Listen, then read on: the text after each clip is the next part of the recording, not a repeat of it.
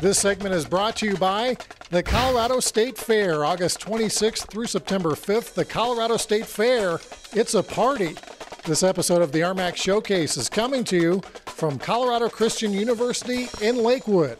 We're now joined by the president of Colorado Christian University, Mr. Bill Armstrong. Bill, thanks for joining us. Well, thanks for having me. I've been looking forward to it. Bill, you have quite a history before you're taking over as CCU president. Just so our viewers are familiar, you served in the House of Representatives from 72 to 78. You were then elected as one of the 2 U.S. senators from Colorado, where you served for 12 years before retiring. You then went into private business, among other things. You were the chairman of Oppenheimer Funds.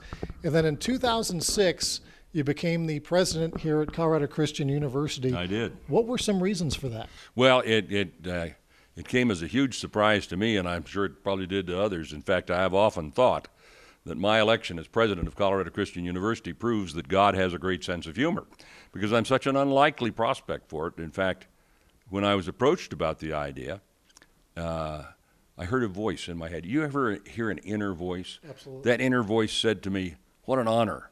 What a wonderful thing! Do not do this. Do not do this thing," because it seemed so far-fetched to me. First of all, because I was kind of at the wrong age. I was 69 then, and I thought that was a few years older than a president would be. In fact, I said to the trustees, "How do you explain to the world that you're replacing a 62-year-old retiring president with a 69-year-old president? And how do you explain that you're going to replace a distinguished scholar with a broken-down old businessman?"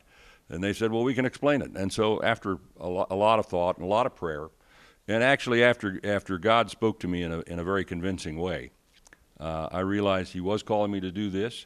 And in preparation for it, I came out to the university and I talked to a lot of people.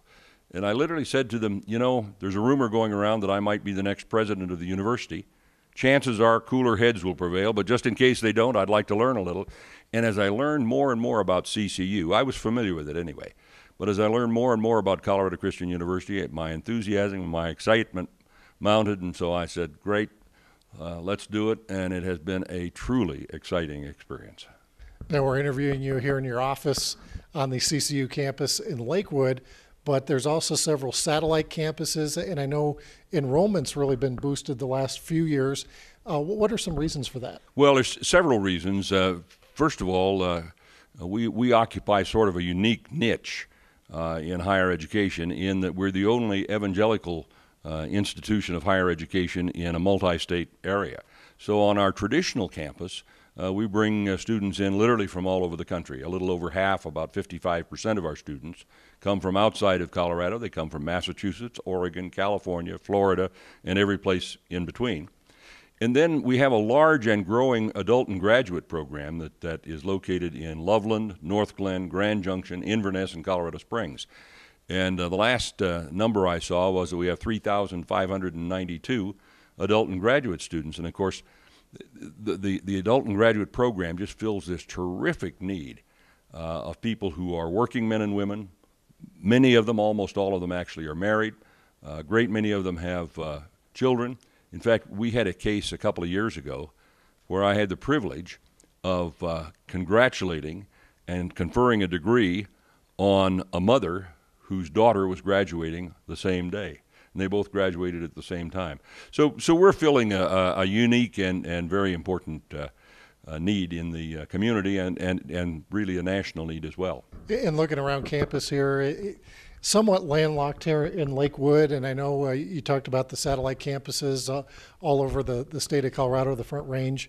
What kind of vision do you have for the future of Colorado Christian? Well, for our campus, our locations around the state are just perfect. For our main campus here in Lakewood, our hope is that we can expand this campus.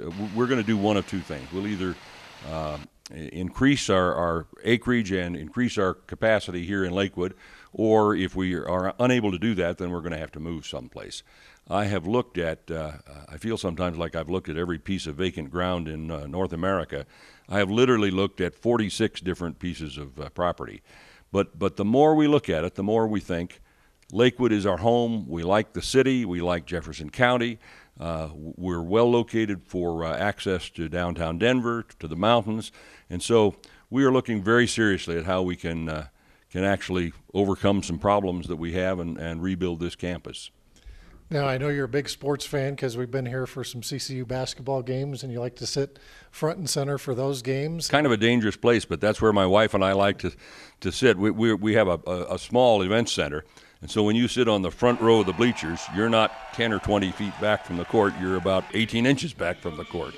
And a couple of times I thought somebody would crash into it, but it is so exciting to be able to literally sit there, and you're part of the time you're as close to the players and the officials as I am to you right now. And I mean, you can hear it, you can see it, you can hear their shoes squeak on the floor. It's exciting.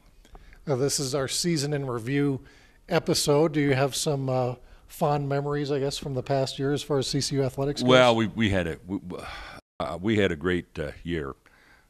We're looking to the future, but when you look back at what's happened, God has blessed our teams. And, as I think about, for example, our men's basketball program or our women's basketball program or our volleyball program, these are fine athletes, but they're fine young men and women, too. I mean, we think we have the right perspective, and it's one reason why we feel so good about the RMAC and about D2 is that our athletes are students first, and we're trying to produce and trying to nurture well-rounded, talented young men and women who have the capacity for education and for leadership in the future. And the athletic piece of that is so important because it's clear that the experiences they have on the soccer field or on the basketball court or wherever it may be plays into that in a wonderful way. I mean, it's a part of an important part of their preparation. So we're very, very excited about what we're doing. And some people, when I tell them that we're a Division II team and that we're part of the Rocky Mountain Athletic Conference, they just can't believe it. But I said, well, aren't you playing against a lot of bigger teams? And I say, yes, and we win a lot too. So it's, I guess we really do believe at bottom that it's not whether you win or lose, it's how you play the game. But we like to win too.